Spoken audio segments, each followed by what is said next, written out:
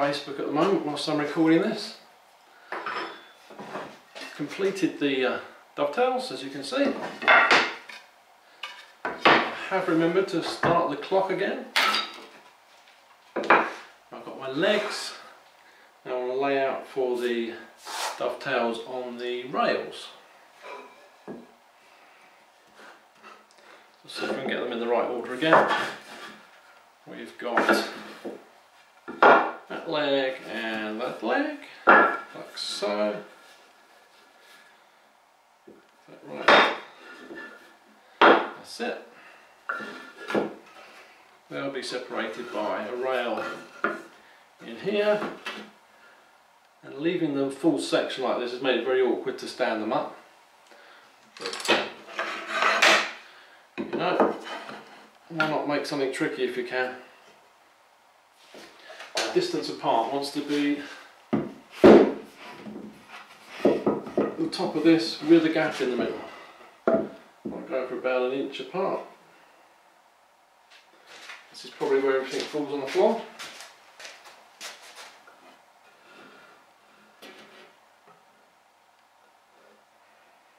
So about that sort of spacing.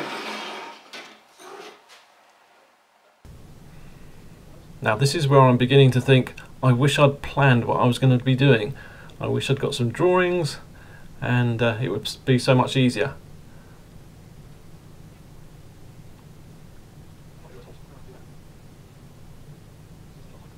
I do find it quite fun to actually build something on the fly like this, designing as I go along. But it can throw up some problems, and when I'm actually challenging myself to get it done in a certain amount of time, it did seem a bit stupid.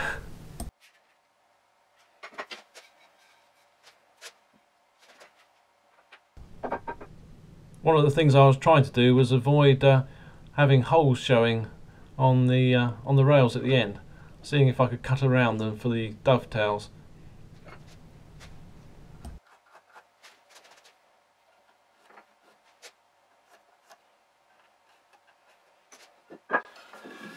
Quite a stretch, so this one needs to be copied. Now that's a great example of where drawings would have been a great idea.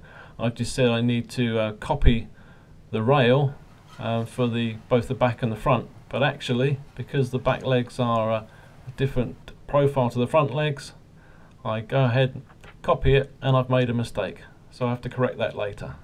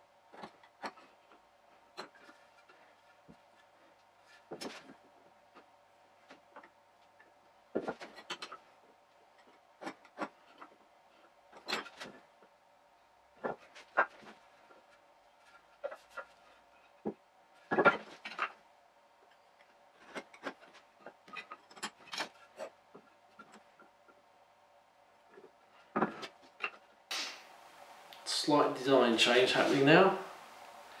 I think we'll leave that square at the top. That didn't sound too confident, did it? Am I really sure? I seem to be pondering it for quite a long time, don't I? Thinking about it, still thinking, tapping a finger. Yep, we'll leave it square at the top.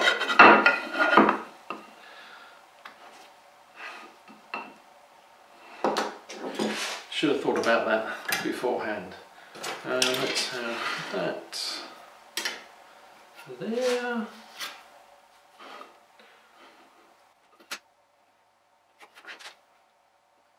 Is it good aesthetic real time?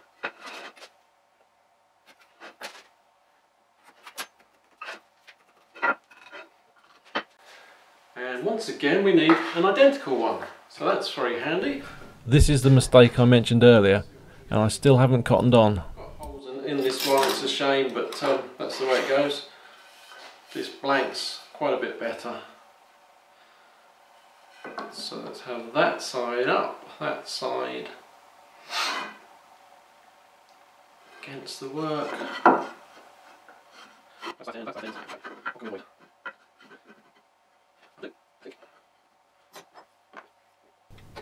It still hasn't dawned on me, and here I go marking it all in.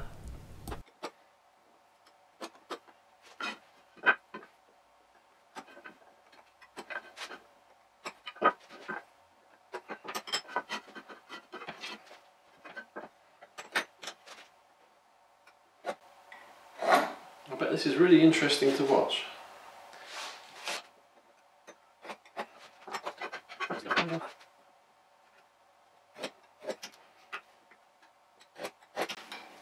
At least I'm having a lot of fun doing it. If you're not enjoying watching it, well, we'll speed things up in a minute. There'll be a bit of saw action. Well, hopefully you'll like that.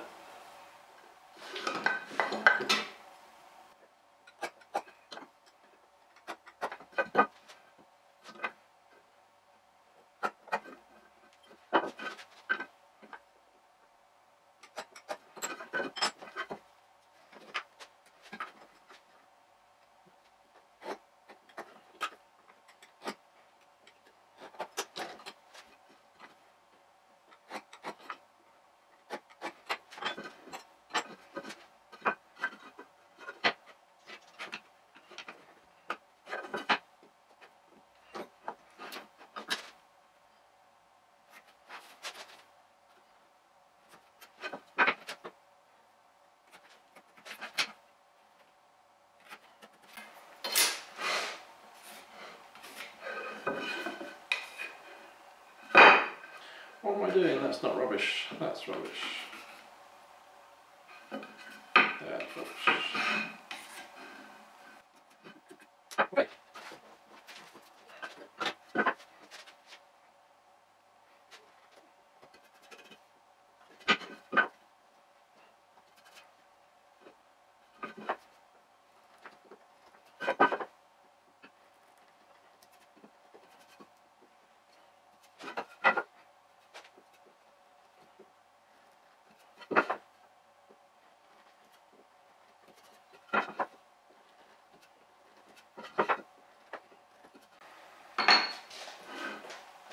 So we're sawing again.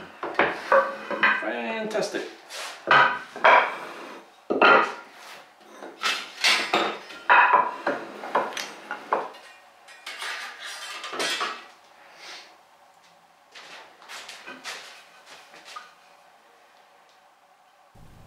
So I'm taking a very careful look here. Surely it's going to dawn on me and I'm not going to saw it in the wrong place. Surely? Oh dear, he's putting it in the vise. Oops, it's not looking good.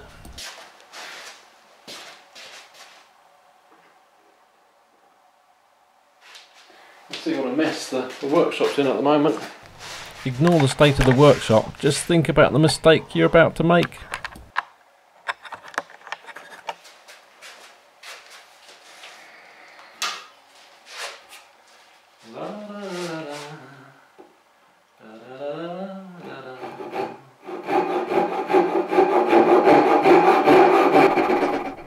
Although this dark timbrel came from the same source, the back legs and these two rails can't be Meranti. They're far too dense and too hard. But for the moment I can't identify exactly what it is.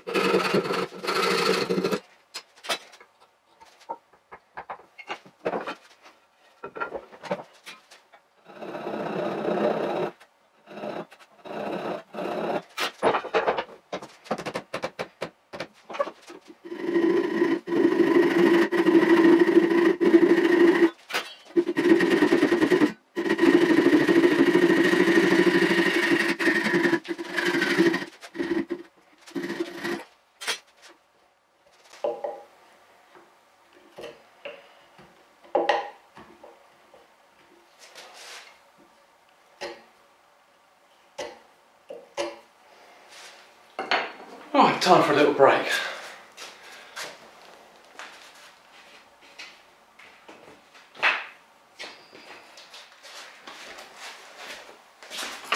Okay, so let's get going again. Clear up some of this rubbish. Okay, so finish with those for a moment. I think we can mark out now for the housings for these dovetails. Let's start at the back end. So we've got, I really should have marked these, would have helped a great deal.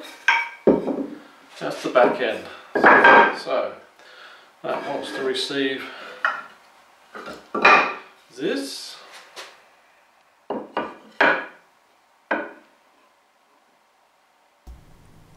Haha, I wish I could see my face now as it dawns on me the mistake that I made earlier. Ah, interesting, the back legs of course are not as wide as the front legs, so that's kind of screwed us up. Okay, but never mind. That can go on there.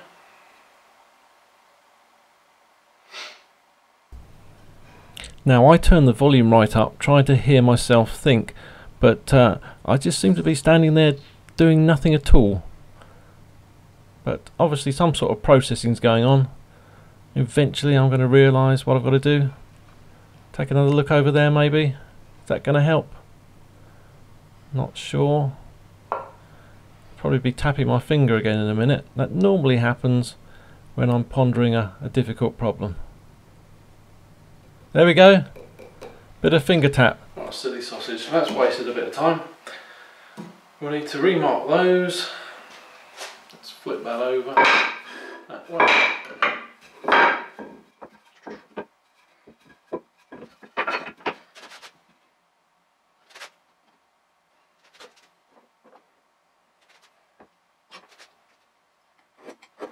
That served me right for trying to build something on the fly.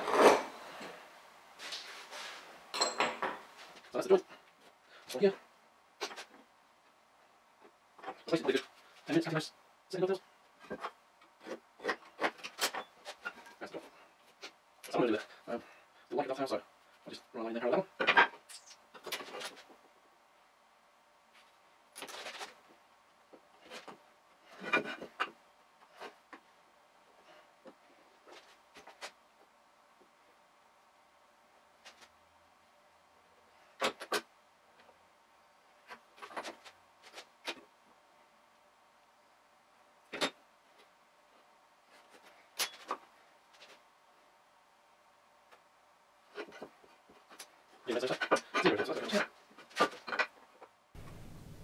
While there's a minute or so of speeded up action here, let's take a moment to talk about the new format.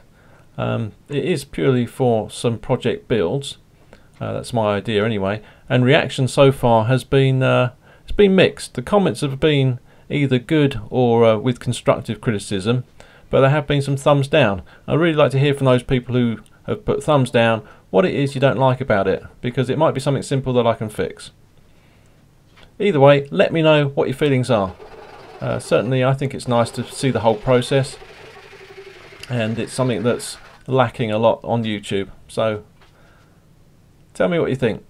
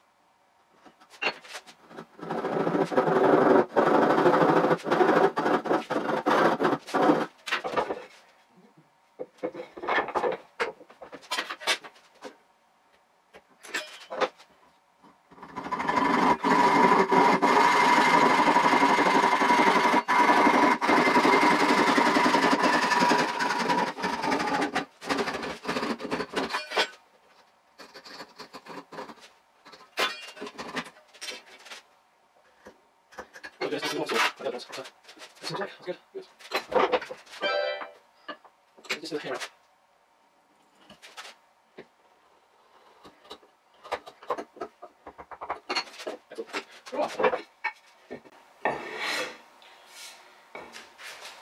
let's try again. We have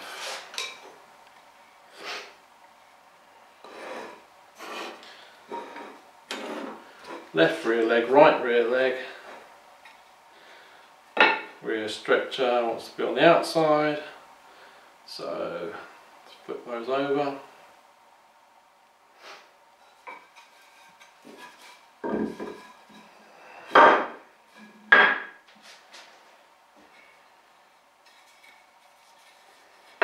Like so.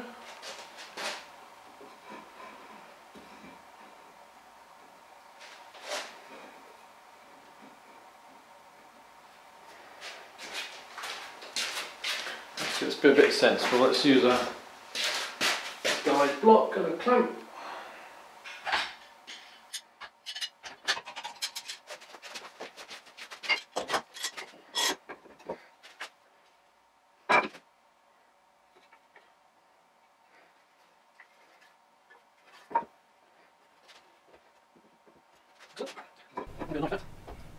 By clamping the pieces together, I can be a lot more accurate when it comes to knifing the actual joint line.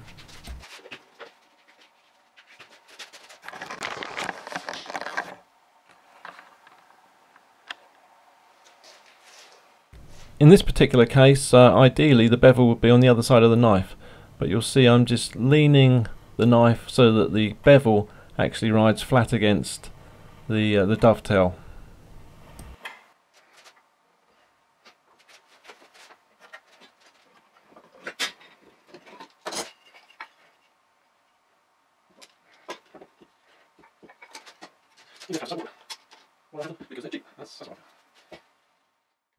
Now I'm just setting up for the other end of the joint.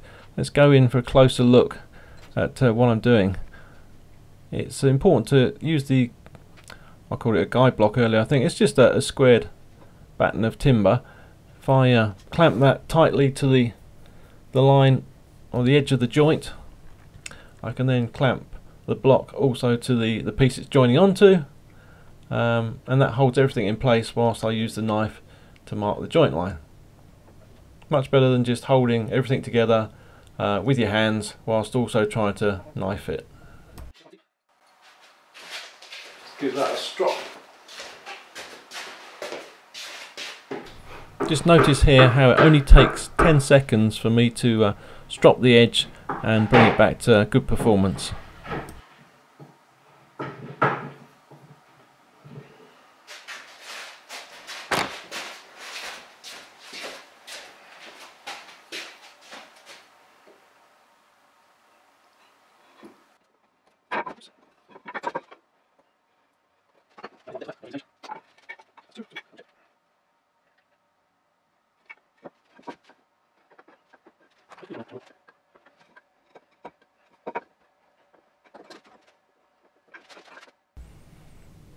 Although this is just a simple sawyer's bench, every single leg is different, so it has to be marked up differently, and it's just worth taking the time to do that correctly. This really is where having some plans on paper would be most helpful.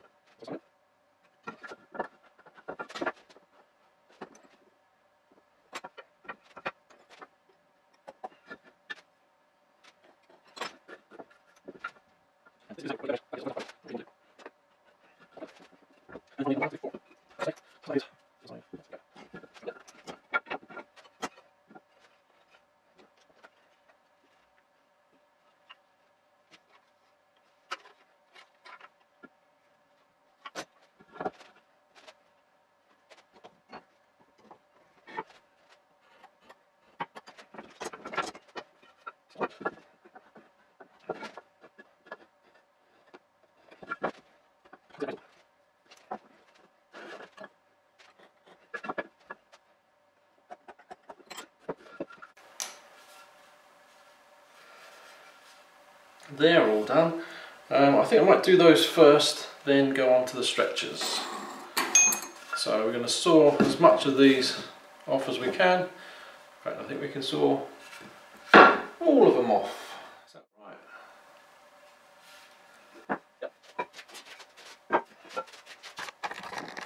Okay,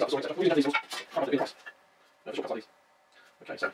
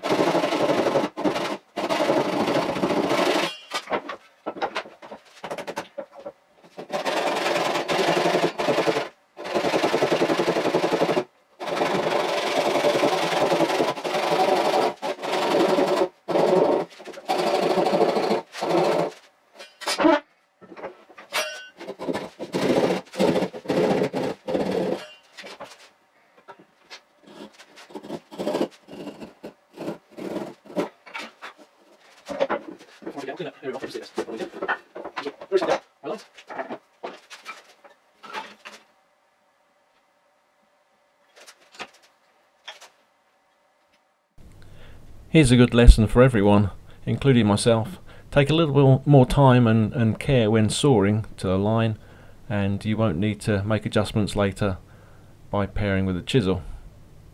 And it really does take a lot longer if you get that wrong in the first place.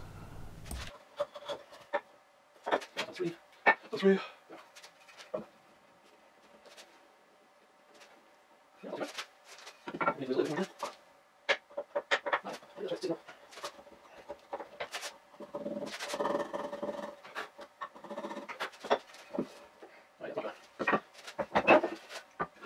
Number of 1, 4, not sure.